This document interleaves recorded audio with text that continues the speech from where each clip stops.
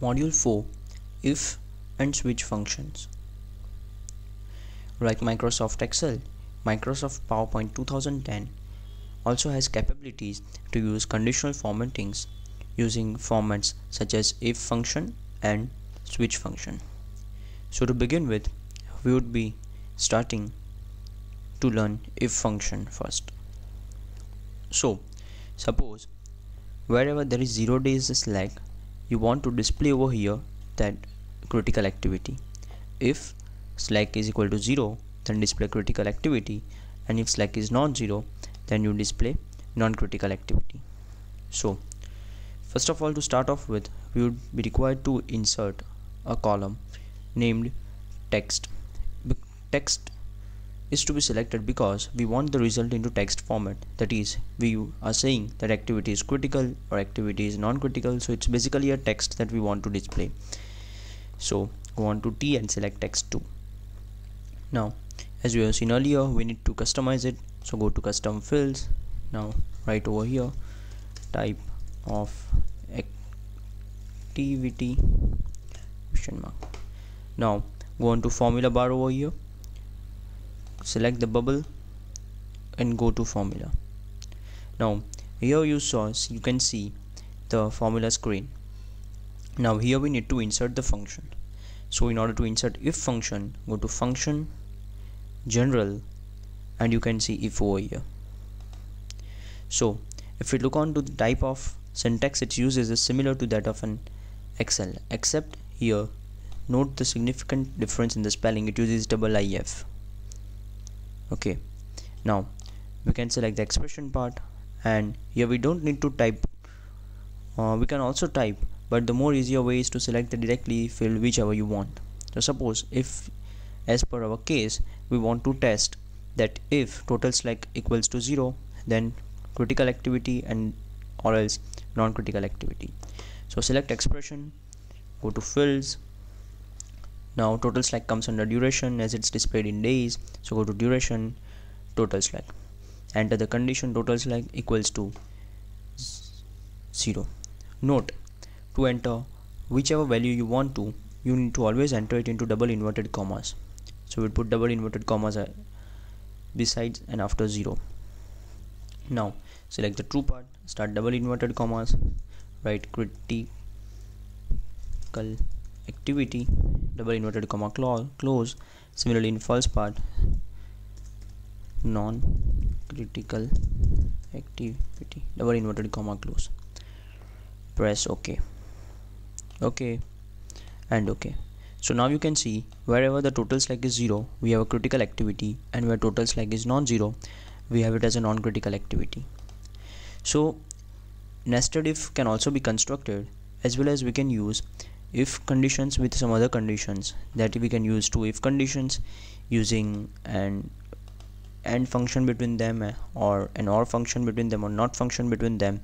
So it depends upon the complexity and type of results that you want, that would decide which type of if is required. So this is all about if function. Now coming on to switch function. What basically switch function means is, suppose if in the responsibility column I want to change the responsibility of Jack to John, Alan to David, and Smith remains as it is. So one of the simple ways to go in each column or each cell and write down that name respectively, or enter that name into the lookup as we did, and then to select it again and again. But it would be a very cumbersome task if we are required to do it for say 100, 200 or 500 or 1000 activities. So what's the simplest way? The simplest way is to switch. What the switch function does is, it would directly switch Jack to John wherever it is found in the respective column that is being selected. So let's do it.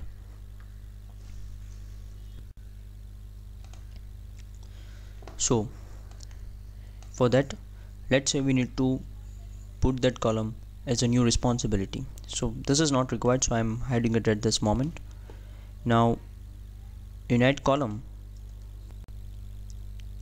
so we select text 3 and we'll customize it to name new responsibility. Now go to the formula tab and select the bubble and then press formula. As we done in switch, go to functions, general, and then we have a switch. Now the syntax is expression value 1, expression value 2. So let's understand this, how it works. Suppose the very first step is to, if we want to select this expression, go on to the field. So our field original which we want to change or switch is a text type, as we have written a name. So go to text, then move on to custom text, and here we have a responsibility. If responsibility equals to check, note to write it in double inverted commas, then it is to be replaced by John. Similarly, which should be also written in double inverted commas. So this was the first part. Now if we want to again add an expression, that is, again if we want to say in case of responsibility we want to replace Alan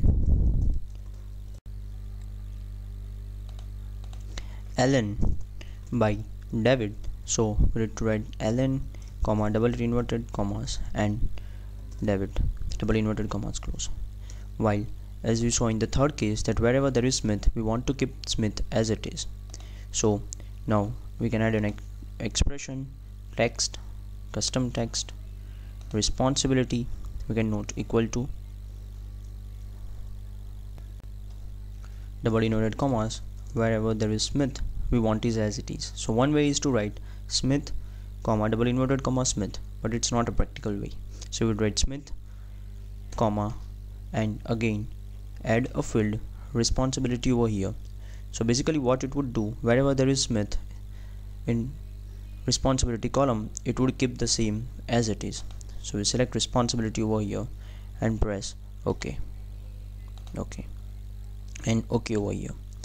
So now you can see Alan has been replaced by David, Smith is as it is, John is replaced by Jack, and Alan is replaced by David again, and Smith is as it is.